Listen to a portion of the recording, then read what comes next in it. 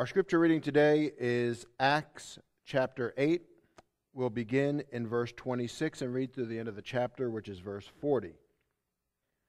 Now an angel of the Lord said to Philip, "Go south to the road, the desert road that goes down from Jerusalem to Gaza."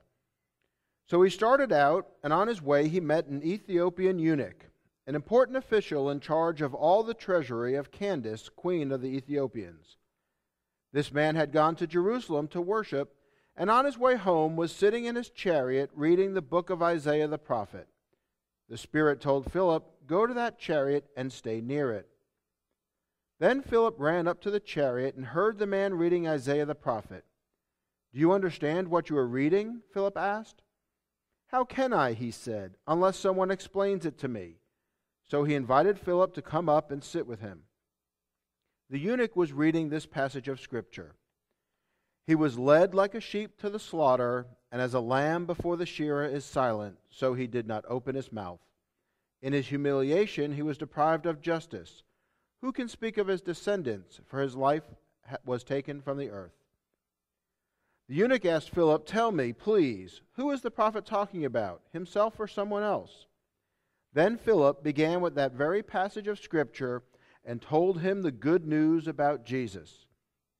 As they traveled along the road, they came to some water, and the eunuch said, "Look, here is water. Why shouldn't I be baptized?" And he gave orders to stop the chariot. Then both Philip and the eunuch went down into the water, and Philip baptized him. When they came up out of the water, the Spirit of the Lord suddenly took Philip away, and the eunuch did not see him again, but went on his way rejoicing. Philip, however, appeared at Azotus, and traveled about preaching the gospel in all the towns until he reached Caesarea. And all God's people said, Amen. So we are in a Baptist church, and I would think it's pretty safe to say that if I asked you all, when do we baptize someone, you're probably going to tell me, well, you baptize them upon the profession of faith, believer's baptism. And then if I ask you, so how do we baptize someone? What's the way we baptize? I'm pretty sure most of you are going to say, well, we baptize by immersion. We put them in the pool back here, and we dunk them under the water. And that's what I would agree with. But then I would ask you, how committed are you to that belief? Or maybe how adamant are you about that belief? Because you see, over the history of time, baptism has been one of the things that has most divided the church and the denominations. Now we go back to 1517. We talked about Martin Luther last week, how his 95 Thesis sparked the Protestant Reformation. But that spark caused an explosion of thought and ideas and understandings of the Bible. And one of those understandings was baptism. And just 8 years after Martin Luther, in 1525, a movement began. It was called the Anabaptist movement. Anabaptist meaning one who is rebaptized or baptized again. You see, these folks had all been baptized as babies, but by reading Scripture, they came to the belief that a professing believer should be baptized, and not just by pouring or sprinkling the water, but by immersion. And so they began this practice. Well, it didn't take long for that to cause controversy. You know, for over 1,000 years, they've been baptizing babies by pouring the water or sprinkling it on their heads. And within a year, a law was passed in the city of Zurich, Switzerland, making rebaptism a capital crime. In less than a year, in January of 1527, Felix Manz was the first Anabaptist to be executed for his belief in rebaptism. And they executed him by drowning him. After that, over the next 10 years, history tells us some 5,000 Anabaptists were put to death for their belief, either by drowning or burning at the stake or other means of execution. And this was being done to them by the Roman Catholic Church and the Lutherans, other Protestants. Other Christians were killing these Christian believers all over the thought and theology of baptism. And it made me think about something one of my seminary professors had said. He said, the ordinances, he said the sacraments, he was a Presbyterian, but the ordinances or sacraments were given by Christ to unite the church. Yet tragically and unfortunately, these have been the things that have most commonly divided us. And I'd like to see that unification begin again. I'd like to see us come together. Sure, we have diversity of opinion, but let's not estrange our brothers and sisters in Christ over this issue. And so I want to talk today about the different views of baptism and where they come from. And maybe we'll all have a little bit better appreciation for each other. Now, to do so, there's really two things I want to talk about. I'll call it the moment and the mode, or the when and the way, however you want to put it. When do we baptize somebody? Well, there's generally two thoughts. One is you baptize upon the profession of faith, what's called believer's baptism. And the other is you baptize infants, you baptize babies. And then as far as the way is concerned, or the mode of baptism, well, there's generally two thoughts there too. You either immerse them in the water, as we do, you dunk them under the water, or you just pour or sprinkle the water on their foreheads, particularly for the babies. So which one is the most scriptural? And which one does history point to? So let's take a look at our scripture here and let's see if we can answer these questions. And let's start out with scripture, and let's start out with this idea of believer's baptism. And I would argue we see that right here in the reading today, Acts chapter 8. Here, Philip has been sent by the Holy Spirit down the desert road to Gaza from Jerusalem, and he meets this Ethiopian eunuch. This Ethiopian was a man who was a God-fearing man. He had been to Jerusalem to worship. He was reading the scroll of the prophet Isaiah, and Philip comes alongside of him. The man says, "I don't understand what I'm reading," and Philip explains it to him. And it says in verse 34, the eunuch asked Philip, "Tell me, please, who is the prophet talking about, himself or someone else?" Then Philip began with that very passage of Scripture and told him the good news about Jesus. Philip preached the gospel to this eunuch. As they traveled along the road, they came to some water, and the eunuch said, "Look, here is water. Why shouldn't I be baptized?" And then it says in verse 38, he gave orders to stop the chariot. Then both Philip and the eunuch went down into the water, and Philip baptized him. So it seems pretty clear to me here that the gospel was preached to this man. He responded to that message and requested to be baptized. It sounds a lot like believer's baptism to me. Now you might notice in the reading or in your Bible, if you have an NIV or if you have an ESV, there's no verse 37. All right, it goes verse 36 to verse 38.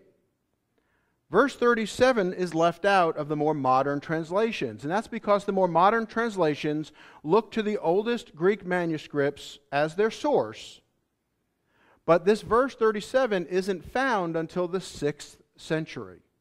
So some scholars believe that it wasn't original, so they leave it out. And in my NIV, it's just a footnote. Now, your King James will have verse 37, and it reads something like this. Philip said, "If you believe with all your heart, you may be baptized." The eunuch answered, "I believe that Jesus Christ is the Son of God." Well, there we've got an express profession of faith by this eunuch. He heard the gospel, he professes faith, and he is baptized. Sounds a lot like believer's baptism to me. Now, if you want to take a further look at this verse 37 just for a moment, that verse, while it doesn't show up in the texts until the 6th century, is referred to all the way back to the 2nd and 3rd century by the church fathers. And so I believe, and many others believe, that that was an original verse and should be in there. And I think it makes a lot of sense in the context too. So I like that verse. Even though my NIV doesn't include it, I would read it. So we see, again, gospel preached. We see that the response is profession of faith. And then we see that he is baptized. But that's not the only place. We can stay in Acts chapter 8. Earlier in that chapter, Philip was in Samaria and he preached as well. And in Acts chapter 8, verse 12, it says, "When they believed Philip as he preached the good news of the kingdom of God and the name of Jesus Christ, they were baptized, both men and women." So here we go again. Acts chapter 8, verse 12 seems to clearly state believers' baptism. And I can flip back in Acts to Peter's great sermon on the day of Pentecost. And looking at Acts chapter 2, verse 41, it says, those who accepted his message were baptized. About 3,000 were added to the numbers that day. So again, Peter on the day of Pentecost gets up and preaches this great sermon. People respond in belief, and then they're immediately baptized. So I would say from Scripture, there's a very express and for sure instances of believers' baptism. But then if I ask my Presbyterian or my Catholic friends or my Methodist friends, they would come back and say, well, wait a minute, David. You've handpicked those passages. We've got some of our own that we want to point to. And they might start with that same chapter, Acts 2, with Peter's sermon on Pentecost, but they would take me back to verse 38. Here in verse 38 it says, Peter replied, repent and be baptized every one of you in the name of Jesus Christ for the forgiveness of your sins, and you will receive the gift of the Holy Spirit. Then verse 39 says, the promise is for you and your children. And they would say, see, David? It mentions the children here. It's not just adult believers being baptized, but it's children as well. Then they might take me to Acts chapter 16. In Acts chapter 16, we have a woman named Lydia who hears the gospel preached by the Apostle Paul. And then it says about her, the Lord opened her heart to respond to Paul's message. Then she and her members of her household were baptized. So she heard the message, she responded, but it says the members of her household were baptized. And they would say, see, David, her household includes her children, possibly even her infant children. In the same passage, you would see the story of the jailer. Paul and Silas are in jail. They're praying and singing hymns that night. The Lord breaks free their chains and the doors, and the jailer runs in thinking that they've escaped. Verse 29 of Acts 16, it says, the jailer called for lights, rushed in, and fell trembling before Paul and Silas. He then broke them out and asked, sirs, what must I do to be saved? They replied, believe in the Lord Jesus, and you'll be saved, you and your household. Then they spoke the word of the Lord to him and to all the others in his house. At that hour of the night, the jailer took them and washed their wounds. Then immediately he and all his family were baptized. And so again, my friends would say, see, here's an indication that everyone in the family was baptized, not just the jailer. And there are actually 5 instances similar to this in the New Testament. And that would be their argument. Now I might say, all right, that's fine and dandy, but it never expressly says infants or babies. It says members of the household. You're implying that there's babies. It's not expressed. And so then they'll say, well, what about Luke chapter 18? And if we go back to Luke 18, verse 15, it says, people were also bringing babies to Jesus to have him touch them.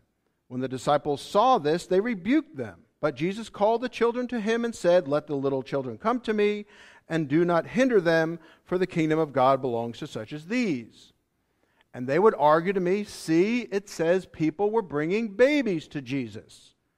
If the people were bringing babies to Jesus, why shouldn't we baptize babies? And that's a part of their argument. And while I hear that argument, and I understand that argument, I still don't think it's as strong as the believer's baptism argument. We see expressly believers being baptized in the New Testament. We may see implied babies baptized. And so consequently, I think Scripture more fully comes down on the side of believers' baptism. Now, my Presbyterian friends would point to one more thing, and this is Colossians chapter 2, in verses 9 through 12. It says, for in Christ all the fullness of the deity lives in bodily form, and you have been given fullness in Christ, who is head over every power and authority. In him you were also circumcised in the putting off of the sinful nature, not with a circumcision done by the hands of men, but with a circumcision done by Christ, having been buried with him in baptism. And the Presbyterian argument is that passage makes baptism parallel to circumcision. And when were the Jews circumcised? When they were babies, 8 days to be sure. So they would point to that and say, see, there is some indication here. But again, I would say I think that's a weak parallel. And so I'm still going to stand here and say I think Scripture most expressly states believers' baptism. But what about history? What does history tell us? Well, we can look back to the writings of the church fathers. Now, the church fathers were that next generations of believers that came after the apostles. When the apostles died, that first generation and second generation and third generation, they're generally referred to as the church fathers. And they wrote a lot about all the different subjects. And here, in the beginning of the 3rd century, one of the fathers named Hippolytus writes, "Baptize first the children, and if they can speak for themselves, let them do so. Otherwise, let their parents or other relatives speak for them." Well, that sounds a lot like parents bringing their little kids to be baptized. The church father Origen even more expressly states it. The church received from the apostles the tradition of giving baptism, even to infants, is what he writes. So the church fathers seem to advocate infant baptism. So there's historical accounts that show infants were baptized. Now, history does not carry the authority of Scripture. Never will say it does, nor does it get close. So I'm still coming down on the side of believers' baptism because that's what I believe Scripture most fully teaches.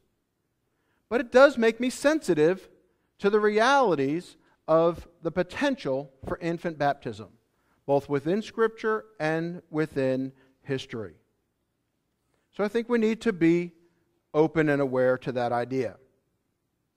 Well, if that's the moment or the when you get baptized, what about the mode or the way? How are we to baptize? Once again, let's go back to Scripture. And we'll start in our reading today. Again, verse 36, as they traveled along the road, they came to some water, and the eunuch said, "Look, here is water. Why shouldn't I be baptized?" And he gave orders to stop the chariot. Then both Philip and the eunuch went down into the water, and Philip baptized him. Now that sounds a lot to me like they pulled the chariot over to the side of the road, they went down into the river, and then he baptized that Ethiopian eunuch by immersion. And the word in Greek, baptizo, where we get baptism from, almost everyone is going to agree that really means immersion. It means to be submerged. So when we read this, it seems clear that they went down into the water and he baptized him by immersion. And we see this throughout the other baptisms. Think about John the Baptist himself. Where was John the Baptist baptizing? In the Jordan River. That's right. So here he is, probably waist deep, chest deep in the water, and he's baptizing the people. And the clear meaning of the Greek word baptizo is to immerse. So I think Scripture very strongly tells us that baptism is by immersion. But then again, my friends of other denominations would say, well, hold on a second, David. Baptizo doesn't have to mean immersion. It doesn't mean it every time. They might point to Luke chapter 11, verse 38. In this story, Jesus is invited to the Pharisees' home for dinner. Jesus doesn't wash his hands, the ceremonial washing of hands before the meal. And the Pharisee is surprised by this. Now, what's interesting for this conversation is the word where it says Jesus didn't wash is baptizo. So we wouldn't think that Jesus would immerse himself before the meal. That doesn't make a lot of sense. They say that Jesus didn't wash his hands.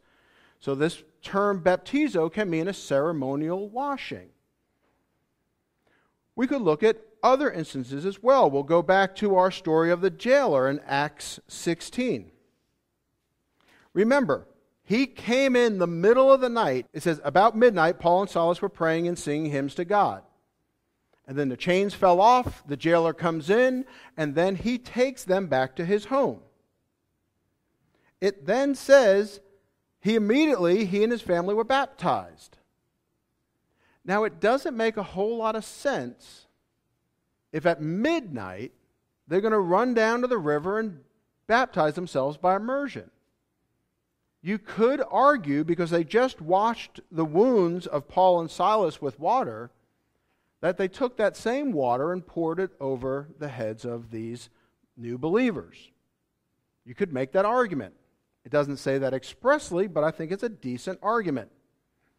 But even more so, there's other instances where baptism doesn't necessarily imply being immersed. And I'll take you to 1 Corinthians 10.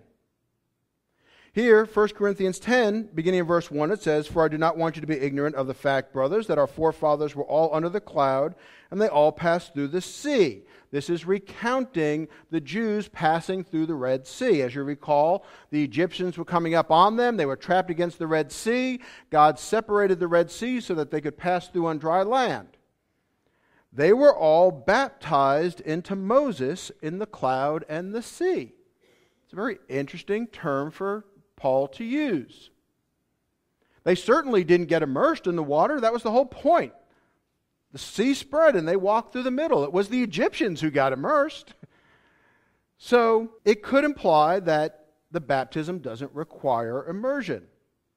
They would point to 1 Peter chapter 3 as well. Here Peter is using Noah as an example for a symbol of baptism.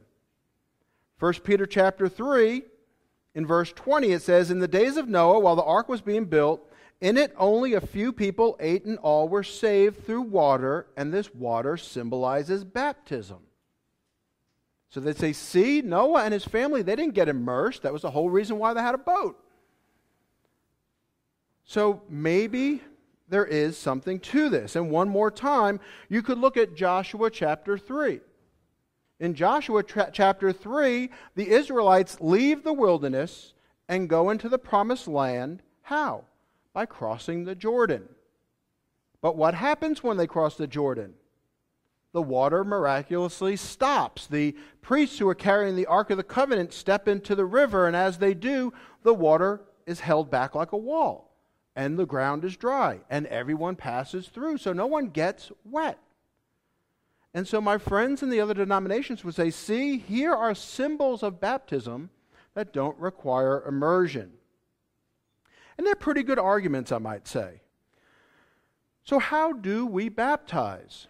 If the New Testament doesn't expressly state how it's done, there's no instruction manual in the New Testament. There's one instruction. There's just one instruction expressly stated about baptism in the New Testament. And you know where you find it? In Matthew 28, in the Great Commission.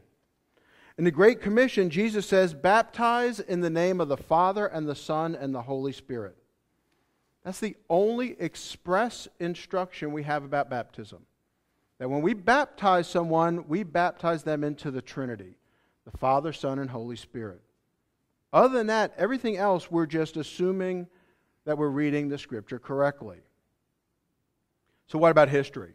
What about history? What can history tell us about it? Well, I hate to tell you all, but history might come down on both sides.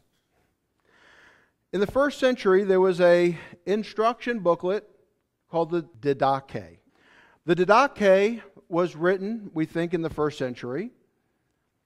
It means the teaching or the instructions. And when it comes to baptism, this is what it says. Now about baptism. This is how to baptize. Give public instruction on all these points and then baptize in living water. Now, most translators think this term living water means water that is moving, like a river or a stream. So baptize in living water in the name of the Father, the Son, and the Holy Spirit. If you do not have living water, baptize in some other. If you have neither, then pour water on the head 3 times in the name of the Father and the Son and the Holy Spirit. So here we have an ancient writing, an instruction to the church on how to baptize. I would say it shows a clear preference for immersion, that's the best way, the preferred way. It's the way they talk about first. But if you can't do it that way, then pouring the water is okay, at least according to the Didache. When we looked at Scripture, again, it seems to imply immersion, but there's arguments made for other modes as well. So where does this leave us? Well, personally, I was baptized as a baby in the Roman Catholic Church. I don't remember it. I have a little certificate somewhere that says it happened. But when I truly came to faith in Christ at the age of 39, I made the decision to be rebaptized. And I wasn't burned at the stake, and I wasn't drowned for it either. Praise God for that. But I made the decision for two reasons. One, experientially, I wanted to experience baptism. I knew I was now finally saved. I had really come to know the Lord Jesus Christ, and I wanted to experience baptism. And then also for others, I wanted my new faith to be expressed to them. It was an outward expression of my inward change.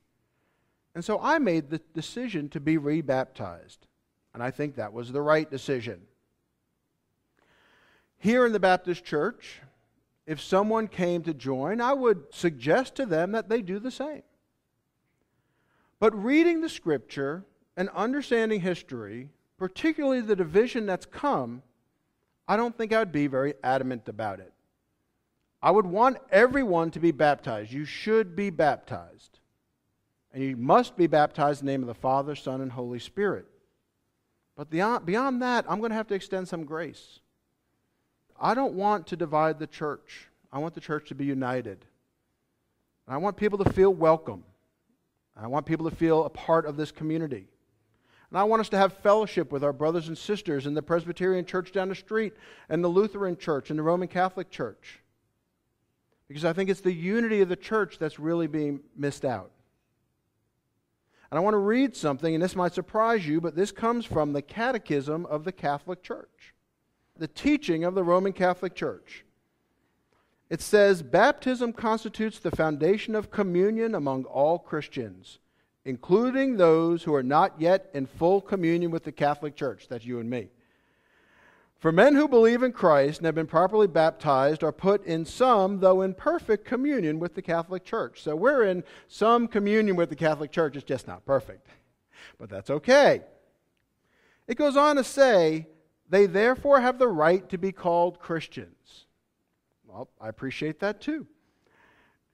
And then it goes on and says, and with good reason are accepted as brothers by the children of the Catholic Church. That's a real strong statement, I think. That we, though we differ with the Roman Catholics on the ideas of baptism and many others, are accepted as brothers by the children of the Catholic Church. I normally think of the Roman Catholic Church as being pretty strict and stern. But here I see them extending grace. It closes by saying, baptism therefore constitutes the sacramental bond of unity existing among all who through it are reborn. The sacramental bond of unity. I like that too. As I said from the beginning, the ordinances, the sacraments as some call it, were given by Christ to unite the church. It defines us as Christians. We get baptized because we're believers, because we're Christians. Or maybe we bring our babies to get baptized because we want them to be raised up as Christians.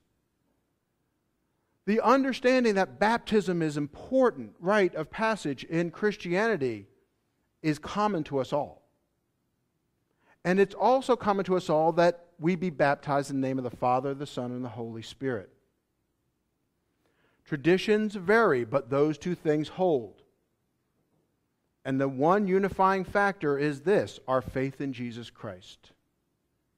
So while we do often talk about the diversity and division within the churches, I want to focus on the unity. We believe in the importance of baptism. We believe in the triune formula, the Father, Son, and Holy Spirit, and we believe that we're saved by grace through faith in Jesus Christ. And this is where we need to make our stand. So I hope I didn't rattle your cages too much today. I do believe that believers' baptism is the best time to get baptized. And I do believe that immersion is the most biblical way. That's why I chose to be a Baptist. I was born and raised Roman Catholic. I got saved in a Pentecostal church. I went to a Presbyterian seminary where they taught infant baptism, and before this I was in a Methodist church where they also baptized infants. We chose not to have Christopher and Emma and Lily baptized as infants because of our beliefs, yet the Methodist church still allowed us to be members. Then when we came here, that's when I baptized the children, when they made the profession of faith. And so I want that to be clear. There's many different views. I believe in our tradition. I think it's the right. But I'm still going to have fellowship with my other believers. Because what unites us is Christ.